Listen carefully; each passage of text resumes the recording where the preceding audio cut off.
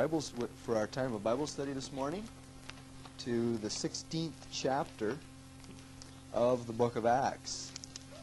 Acts chapter 16.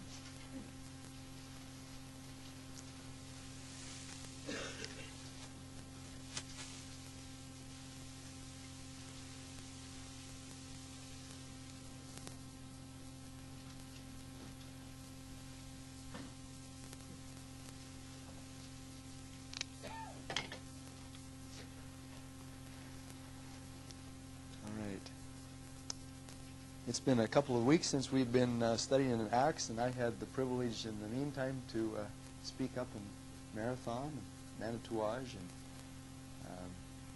in town at visiting with little groups of Christians, and I find that really refreshing, and I hope in my absence that your hearts have been touched too.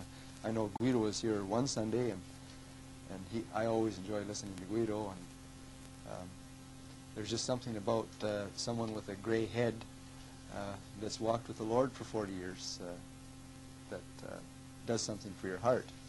So if you weren't here last Sunday because you were playing golf or something, you missed out. All right. But anyway, this morning we are picking up with our study in the book of Acts in the 16th chapter. And I'd like to focus our attention this morning on verses 11 of this chapter to the last verse in the chapter. I don't believe we'll read all of it, but we will read portions of it. And my purpose in taking you through this passage of Scripture this morning is to encourage you from the example of a group of Christians that came into being. We have the record of it here through Paul's evangelistic efforts in northern Greece in 52 A.D., and a group of Christians that, according to the New Testament, was probably the most decent, problem-free, encouraging group of Christians that Paul had the privilege of knowing. In fact, a letter was written to these people. We have it later on in the New Testament known as the letter to the Philippians. Philippi is located here on the map, approximately right there. This area is known as Achaia, or Greece in the New Testament, and from about here up along the shore of the Aegean Sea, this is the Aegean Sea, it's an arm of the Mediterranean that sticks up into the land, this is known as Macedonia. And today, this region of the world has been in the news very regularly for the last year.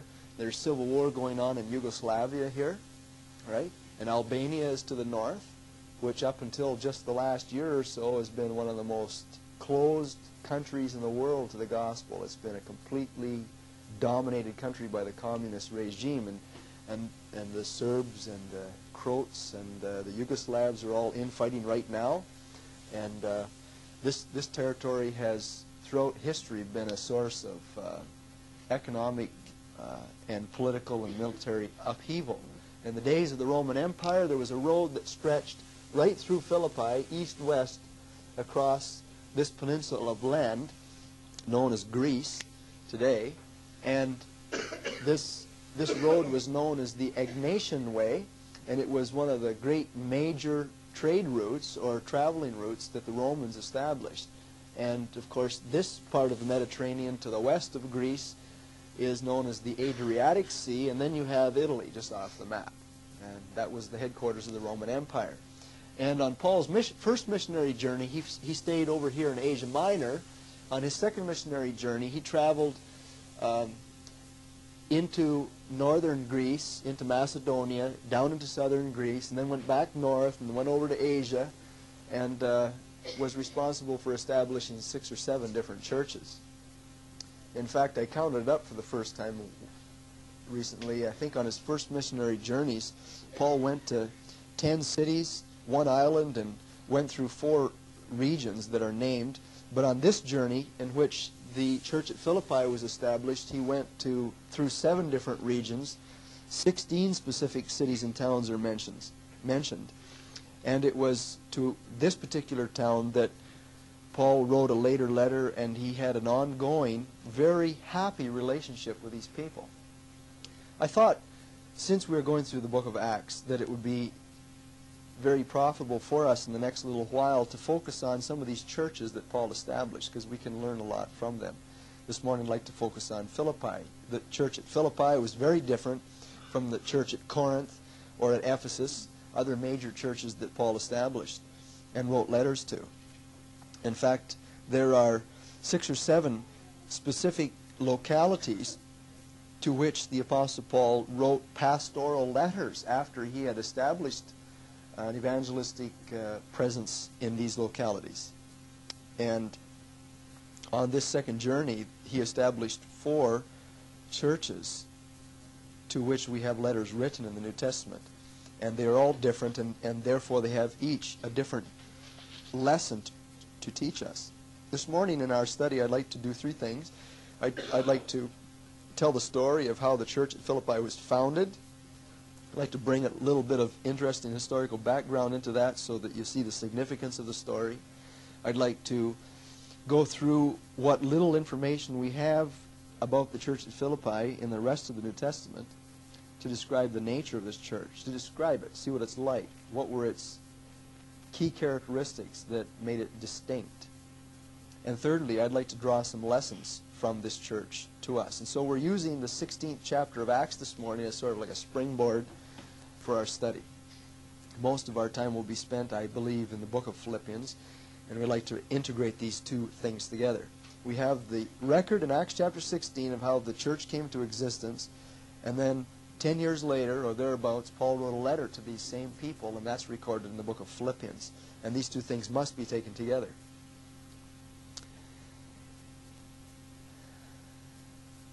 The city of Philippi was originally a gold mining town. There's a mountain just south of the city, about 1 mile, across a little creek that was probably the river mentioned right here in Acts chapter 16, where Paul had his first convert out of this town, that was riddled with gold and silver mines. About 4 centuries before Paul came on the scene, this town was taken over by a very powerful dictator from Macedonia named Philip II of Macedon.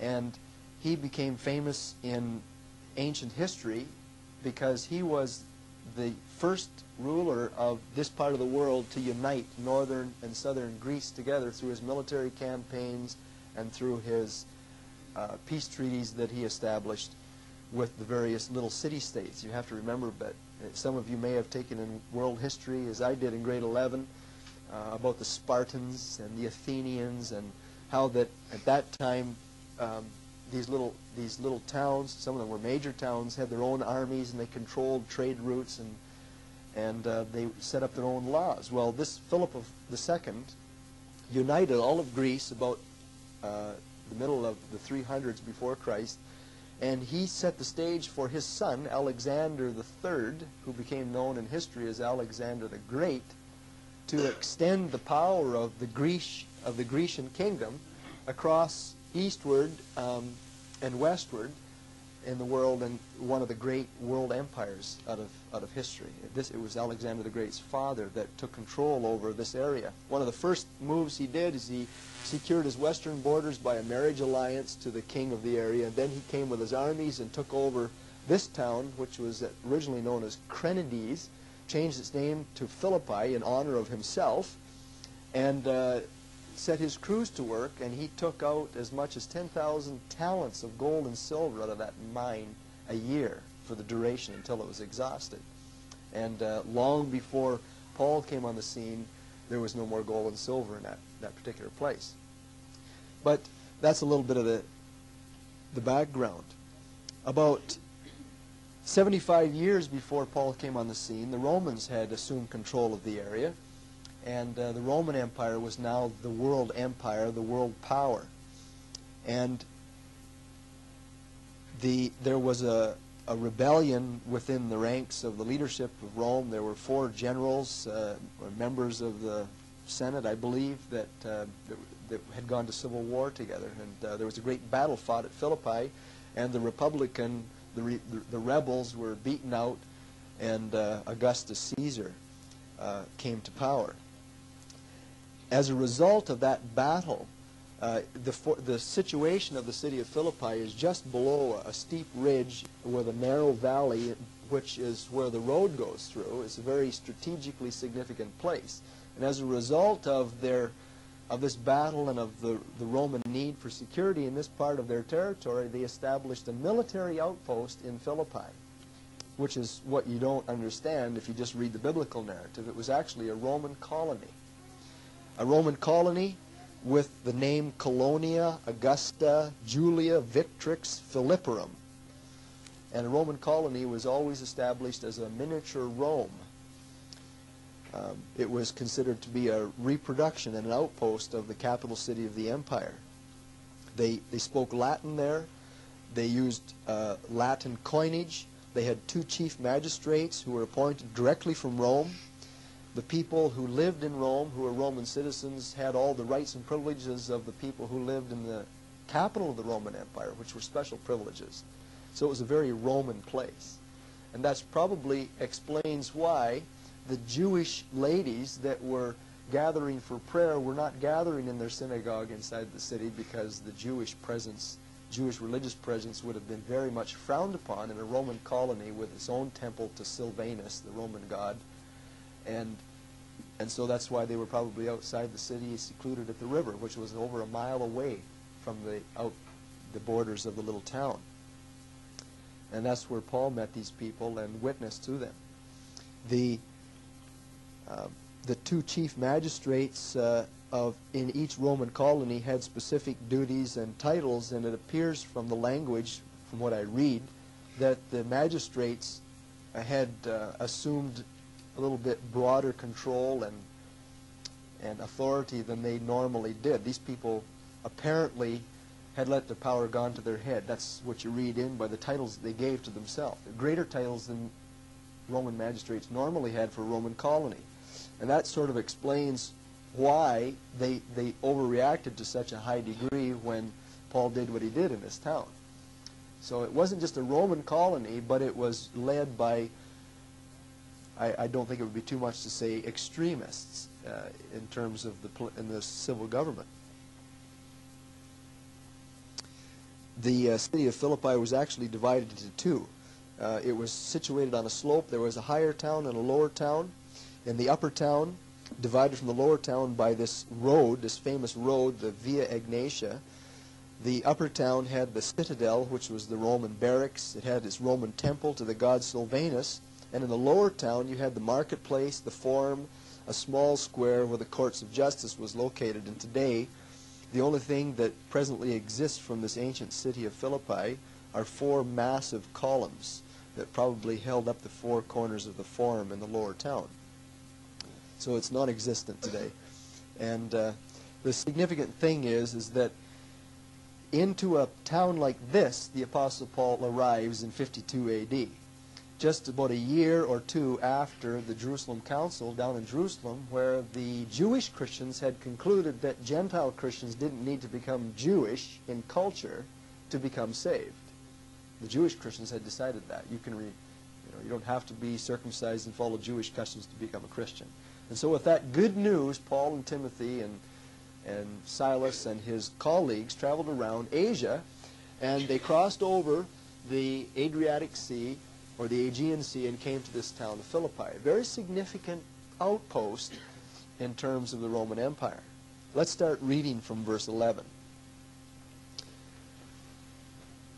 Luke is writing this account, and he's traveling with Paul. That's where the "we" comes from. Therefore, loosing from Troas, which is right here on the coast, on Asia Minor, we came with a straight course to Samothracia, and the next day to Neapolis, and from there to Philippi. Obviously, Neapolis is on the coast, and they have gone up the side of the hill, up the edge of the mountains to this outpost of Philippi, which is the chief city of that part of Macedonia and a colony. And we were in that city abiding certain days. And on the Sabbath we went out of the city by a riverside where prayer was accustomed to be made. In other words, they walked for a mile to this little river where the Jewish believers prayed. we sat down and spoke to the women who resorted there. And a certain woman named Lydia, a seller of purple of the city of Thyatira, who worshipped God, it says that she was a believer, she was a religious person, heard us, whose heart the Lord opened, that she attended unto the things which were spoken by Paul. And when she was baptized, and her household, she besought us, saying, If you have judged me to be faithful to the Lord, come into my house and abide there. And she constrained us. And it came to pass, as we went to prayer, a certain maid, possessed with a spirit of divination, met us, who brought her masters much gain by soothsaying. The same followed Paul and us, cried, saying, These men are the servants of the Most High God, who show to us the way of salvation. And this did she many days. But Paul, being grieved, turned and said to the Spirit, I command thee in the name of Jesus Christ to come out of her. And he came out the same hour. And when her masters saw that the hope of their gains was gone, they caught Paul and Silas, drew them into the marketplace, that's in the lower part of the town, to the rulers, brought them to the magistrates, saying, These men, being Jews, and you can imagine the derision in their voices, because these were all proud Romans, these men, being Jews, do exceedingly trouble our city, a model Rome. And they teach customs which are not lawful for us to receive, neither to observe, being Romans. You can see this pride of Romanhood coming out in the language. And the multitude rose up together against them, and the magistrates tore off their clothes and commanded to beat them. And when they had laid many stripes on them, obviously, they were beaten 39 times. That was the standard Roman punishment. 39 times with whips that had multiple strands of leather to which were glued sharp objects. This was a terrible punishment. Half beaten to death, they cast them into prison, charging the jailer to keep them safely, who, having received such a charge, thrust them into the inner prison and made their feet fast in the stocks. And at midnight Paul and Silas prayed and sang praises to God. Do you think you would have been doing that? More than likely would have been on intravenous in a hospital bed somewhere. They didn't have that option. The Lord obviously gave grace. And they sang praises to God, and the prisoners heard them. And suddenly there was a great earthquake, so that the foundations of the prison were shaken, and immediately all the doors were opened, and everyone's bands were loosed. By the way, that fits with what people tell us about this region, that there are literally thousands of little mountaintops sticking out of the water. We call them islands all along the Greek shore in the Aegean. Any of you have ever seen pictures of Greece and travel brochures? It's beautiful. It's just beautiful. It's one of the most beautiful places in the world, the Aegean Islands. But many of them are volcanic. Well, that's what happened that night. God saw to it in His sovereignty that there was a volcanic eruption and a great earthquake here to loose these men. The keeper of the prison, awakening out of his sleep and seeing the prison doors open, drew out his sword and would have killed himself, supposing that the prisoners had been fled. But Paul cried with a loud voice, saying, Do thyself no harm, for we are all here. Then he called for a light and sprang in and came trembling and fell down before Paul and Silas and brought them out and said, Sirs, what must I do to be saved? Now, why he would ask a question like that, I'm not sure. It's interesting why this Roman jailer would ask a question like that, unless he had a Jewish wife, perhaps. I don't know. We could read in a lot there, but none of it would be certain. And Paul's response is one of the classic verses in the New Testament on salvation. Believe on the Lord Jesus Christ, and thou shalt be saved, and thy house. And they spoke unto him the word of the Lord. They also spoke to all that were in his house. And he took them the same hour of the night, washed their stripes. This man truly was converted in his thinking, his outlook. Was baptized, he and all his immediately. And when he had brought them into his house, he set food before them, and rejoiced, believing in God with all his house. I won't read the last section at the moment, but I do want to focus, just recap for you the founding of this church at Philippi. In verses 11 and 12, Paul and his company are described as visitors in a city. It says they're there for certain days. So they come in and they case the joint. Verses 13 to 15a, it says that they realize that, there are some very religious people here. Remember Jews' methodology not Jews. Do you remember Paul's methodology when he did evangelistic work? He gives it in Romans chapter 1, verse 16. To the Jews first, and also to the Greeks. And so Paul went into the town looking for Jews. This is a Roman colony. He doesn't find very many, and if they are, they're probably intimidated by the strong Roman presence, strong Roman worship, all this kind of stuff going on in this town. But he discovers that there are pious Jewish believers meeting outside of town by this river. He discovers this after being there for a while. So, the next thing we see them as witnesses on the Sabbath day by the river. Paul didn't mind going out and preaching in the country. So John Wesley wasn't the first guy to preach in the country. Paul beat him to it, right? We find here an admirable example of adapting to the needs, to the circumstances. And in verses 15b to 18, we have described here that after this one woman and her household believes, she invites Paul to be a guest in her house. She says in verse 15, "If you have judged me to be faithful to the Lord, come to my house and abide there." She constrained us. She prevailed upon Paul and his company to actually stay in her house now and use that as their home base for their further outreach. And it says that in verse 16, as they went to prayer. I don't know. Likely this is going back out to the river, because it says up in that earlier verse, in verse 13, that prayer was wont to be made. This is where the Jewish believers habitually met for prayer. So probably Paul was on his way every day out to this river to pray with the Jewish people and to speak to them and encourage them and challenge them and so forth. So he moves from being a visitor, casing the joint, from being a witness, speaking of Christ, to being a guest for a significant period of time. It doesn't tell us how long. It could have been weeks or months. But after a while, this one day came when things came to a head. And he got himself in trouble by casting a demon out of a girl that was being exploited by businessmen in this town for her demonic gift.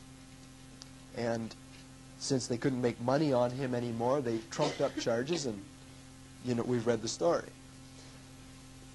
That didn't stop Paul.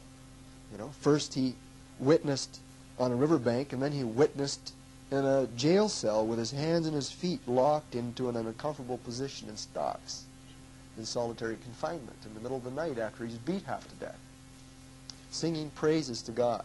Prayed and sang praises to God. It says the prisoners heard them.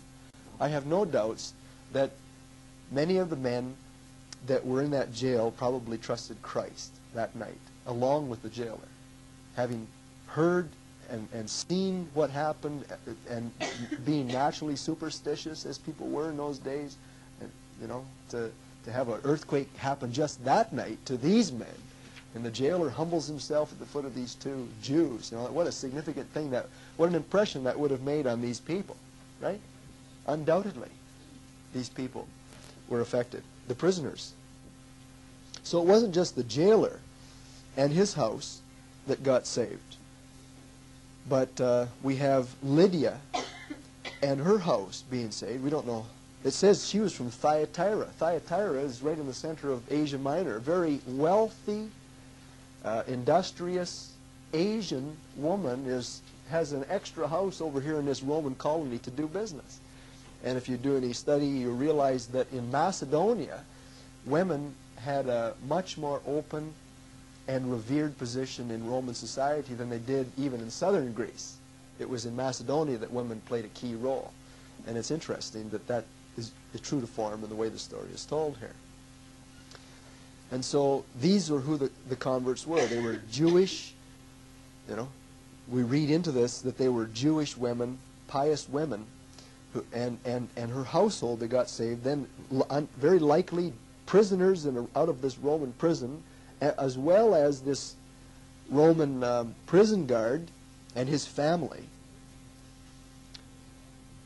And it says in verse 40 at the end of this story that when Paul was let out of the prison and had gone to Lydia's house, they saw the brethren, it says, plural. They comforted these brethren and departed. And what you don't realize here, but you only read from the book of Philippians, is that the Philippian Christians, when Paul left this town, were the only people that Paul had met in his whole journey that gave him money to help him in his travels. And they didn't just send him money this time, but when he went down to Thessalonica and stayed there, that it was this church that gave him money. It wasn't the Thessalonians that gave him money. It was a very giving bunch. And we read in 2 Corinthians chapters 8 and 9, when Paul is writing to the Corinthians from another place, that he's writing to these Corinthian Christians down here in southern Greece, and he's admonishing them to gather funds together for the famine that's going on down in Jerusalem down here, for the saints down there who are suffering. And he says the people up in Macedonia, you know, they gave of themselves. They gave sacrificially a year ago. And here we've been waiting a year for you Corinthian Christians to give a little bit, you know, and Paul had to pry it out of them, you know, to really work on them to share consistently with their testimony that they were brothers in Christ with these other suffering Christians. And so everything we read about these Philippian Christians, that they were a suffering group, they were a very generous group, and that really comes out in the book of Philippians. One interesting side note before we leave the founding of the church at Philippi. Two things I want to mention.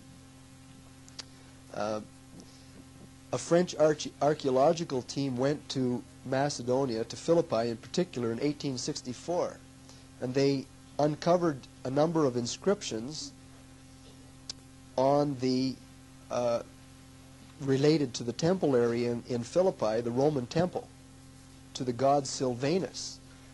And they discovered the names of a number of men who had donated funds to build the temple and who were members of a sacred college at Philippi. And here are their names: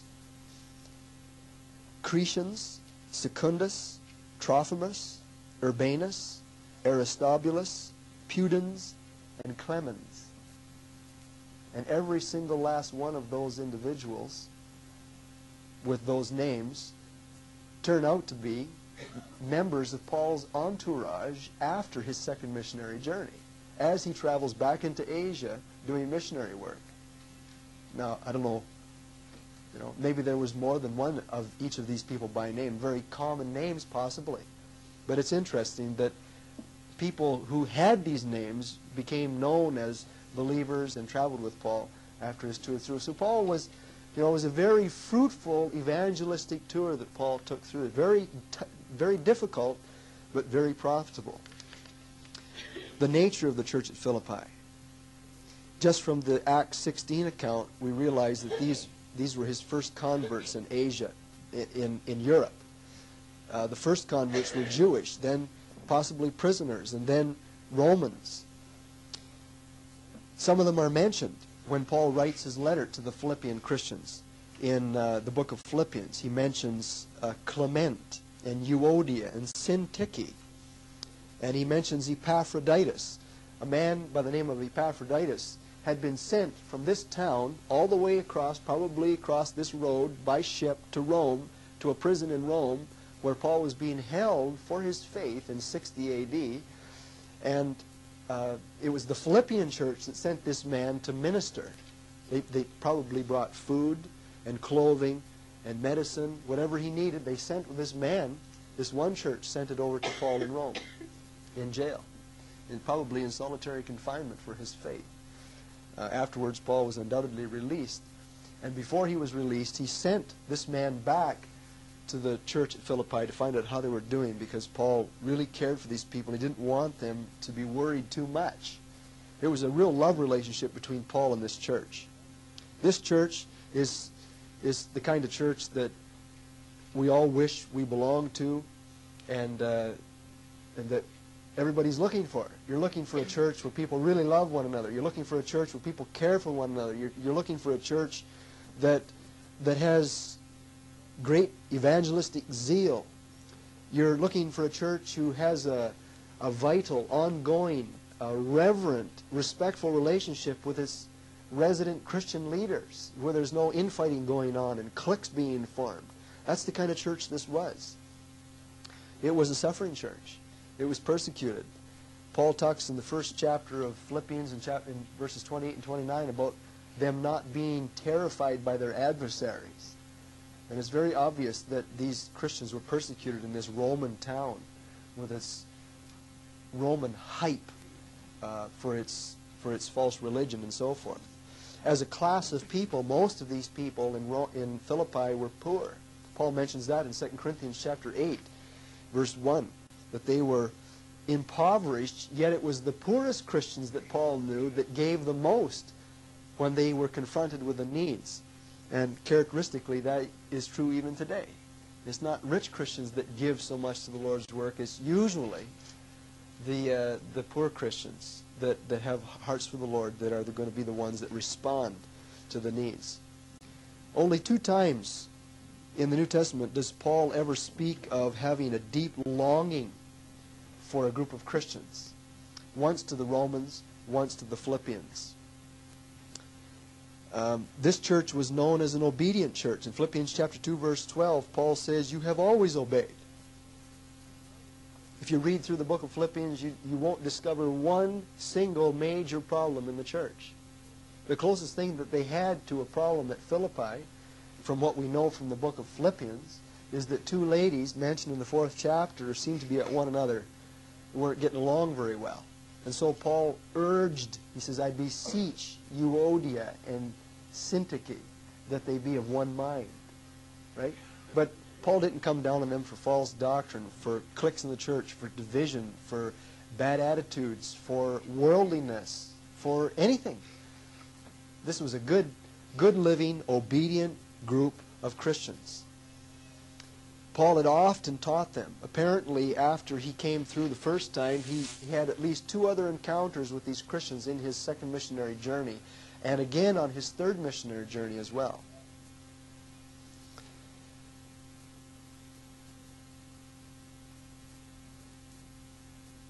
About 40 years after Paul wrote his letter to these Christians, a man by the name of Ignatius, who was a church leader from Central Asia, a man by the name of Ignatius, was being escorted to Rome, where he was martyred as a Christian leader. And it's the only incident in subsequent history that we have to the city of Philippi, the church at Philippi, that this church leader stopped in his travels, met these Christians at Philippi, and he was reverently welcomed by the Christians. This is many years later, so the church did last for quite a while, and it was retained its spirituality and its sense of concern. And we know about this because they struck up correspondence with a bishop by the name of Polycarp, who lived close to Ignatius in Asia Minor. And that's the last mention that we have of Philippi in recent church history. So that's the nature of the church at Philippi. A mixed group, a poor group, a godly group, a spiritually mature group, a loving group, had very close ties with the Apostle Paul. No other church in the New Testament days that Paul had anything to do with had such a loving, caring, ongoing relationship. So let's move thirdly to the lessons that we can learn from the church at Philippi. Having drawn a sort of a picture for you of what it was like a little bit, I think there are 4 or 5 key things that we can take with us to encourage and challenge ourselves this morning. Let's turn to the book of Philippians.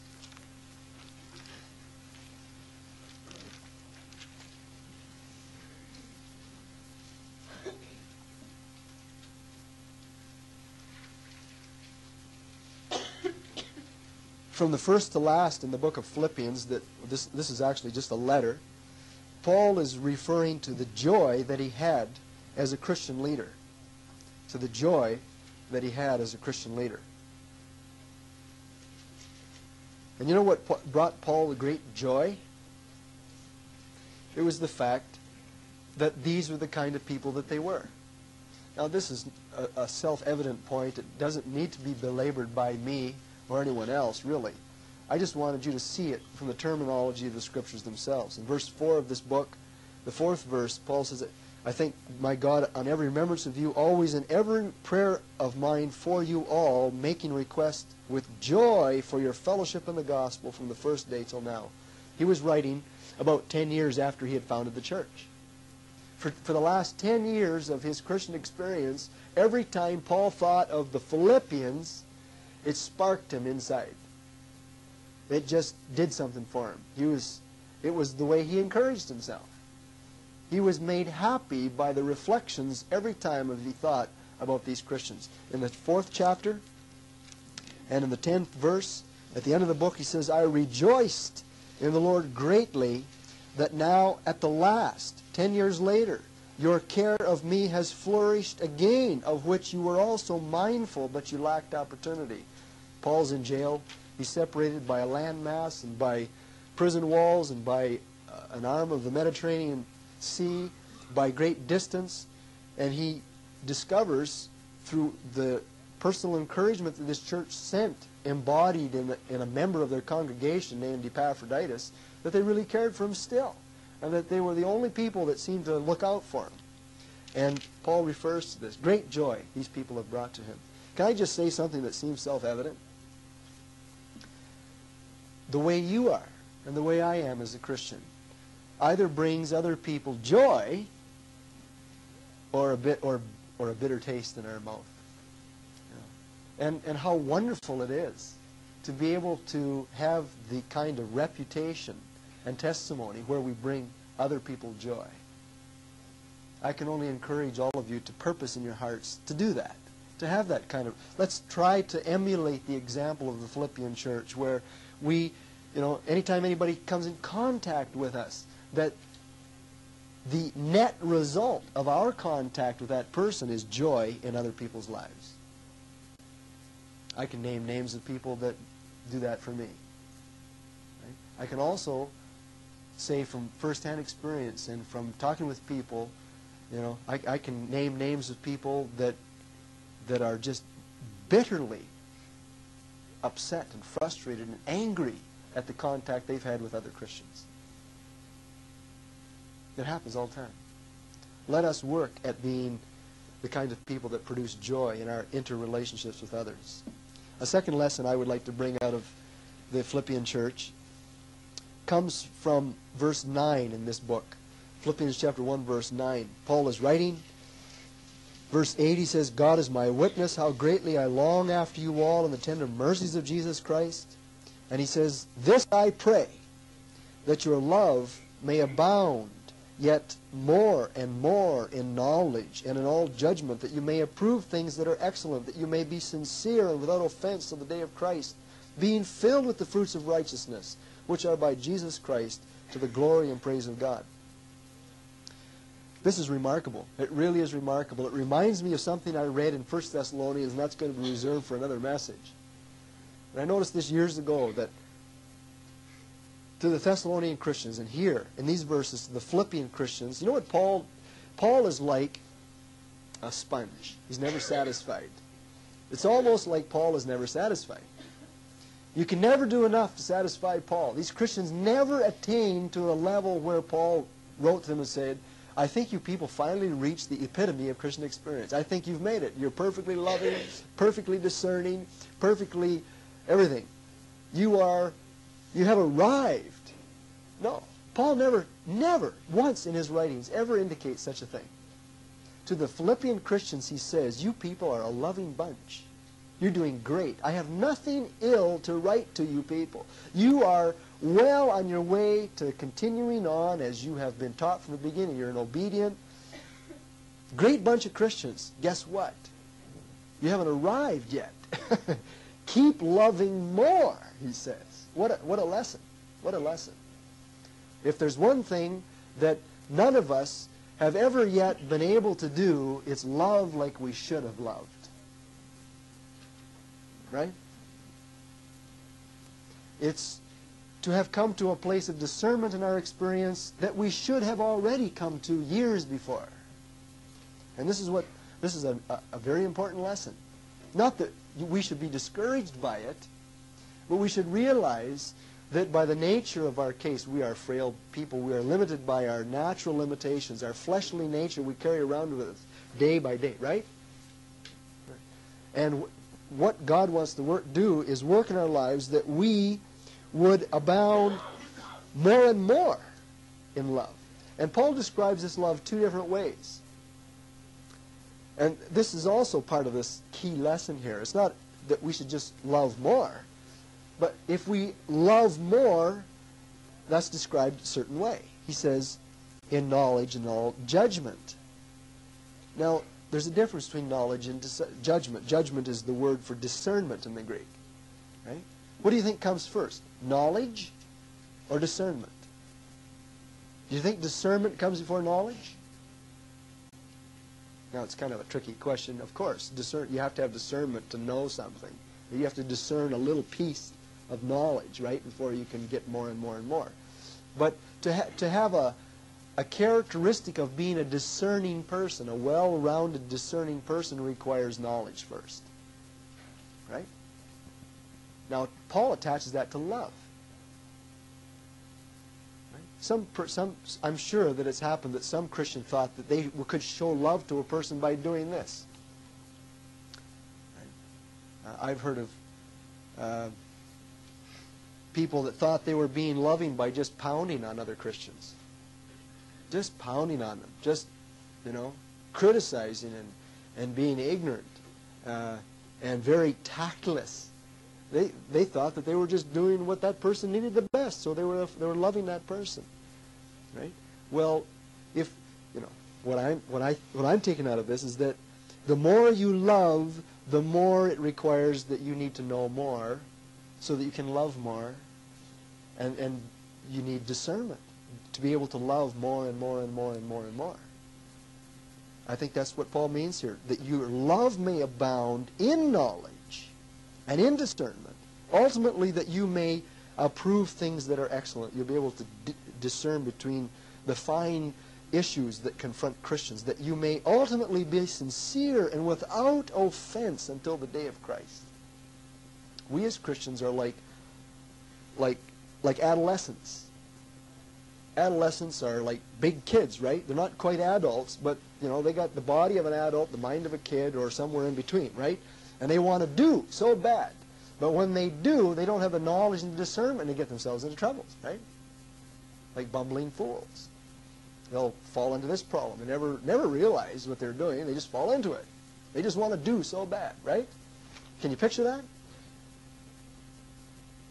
The more we love as Christians, the more we grow in spiritual love as Christians, that will happen as we gain knowledge and true discernment, ultimately so that we won't be making these bad mistakes, so that we won't be offending people needlessly, so that we don't make gross errors in our attempts to serve Christ, in our attempts to show love to others. To me, that was an important lesson from the Philippians, especially when they were doing it right to begin with. They were already being people, and Paul says, that's not good enough. Keep working harder at it. Right? Sure. Be encouraged.